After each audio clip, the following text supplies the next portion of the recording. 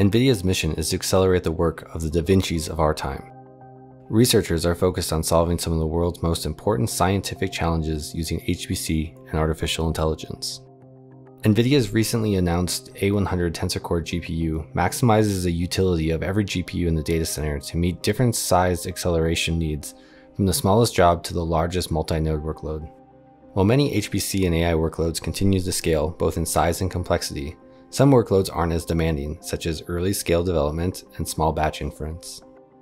To help research and HPC centers handle the wide spectrum of accelerated workloads, the A100 offers a new feature called Multi-Instance GPU, or MIG for short. MIG allows administrators and resource managers to partition each A100 into as many as 7 individual GPUs.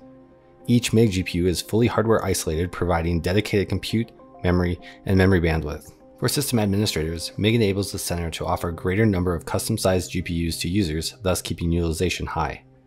For users and researchers, MIG allows them to select just the amount of GPU they need for a given job, thus extending their computational allocation budget. Let's dive in and check out MIG running a set of HPC and AI workloads on a single A100 GPU.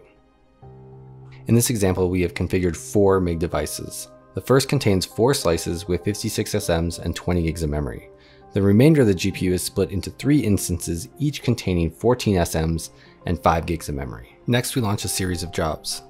On the larger 4-slice MIG, we will run a molecular dynamics simulation of the APOA1 protein using the popular NAMD software package for studying large biomolecules.